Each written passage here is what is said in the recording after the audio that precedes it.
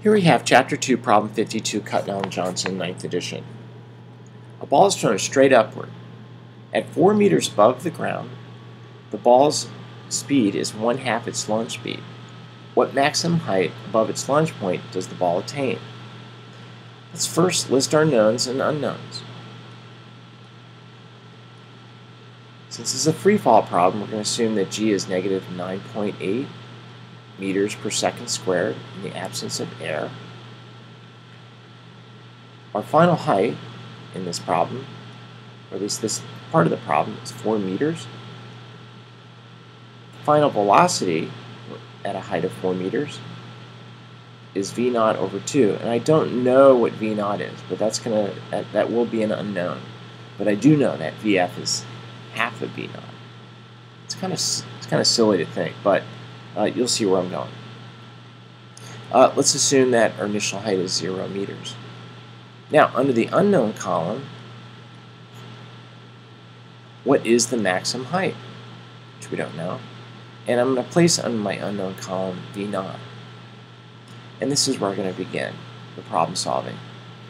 Now, take a look at the knowns and unknowns. Which of the basic kinematic equations do you think to use? Well, I didn't discuss time, nor is time required in this problem. So by default, we're going to take our first step in solving for the initial speed using the second basic kinematic equation.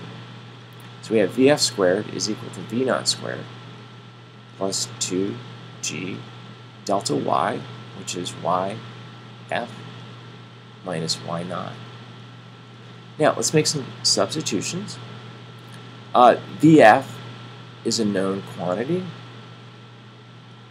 v naught over 2. Oh, look at this.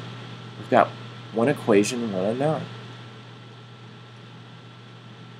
And you'll see why in a little bit. I'm going to insert some numbers here, but I just wanted to show you, having substituted v naught over 2, that you do get one equation and one unknown.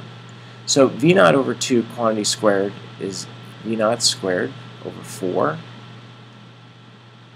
and that's equal to v naught squared plus twice negative 9.8 times 4 minus 0.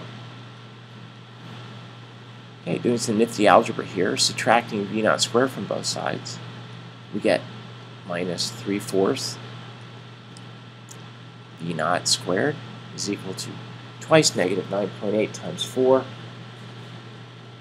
for a total of minus 78.4. Now, dividing both sides by minus 3/4 and taking the square root of both sides, we end up with an initial speed at the launch point of 10.22 meters per second. Now, second part of the problem. Let's use this initial speed at the launch point and calculate how high the ball would go. And assume that at the maximum height, Vf is 0 in this case. So again, time was not discussed nor required. By default, we're going to use the second basic kinematic equation again.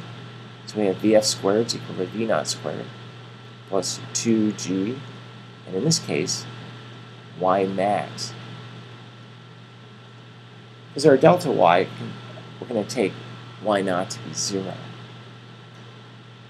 Vf at the maximum height is 0.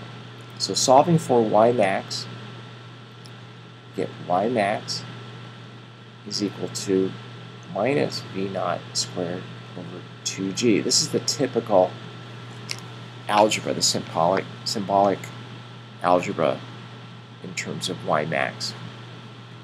So substituting our value of 10.22 and for v naught, divide that by twice negative 9.8, we get a y max of 5.33 meters. And there you have it. Problem 52, Chapter 2, Cutnell and Johnson, 9th edition.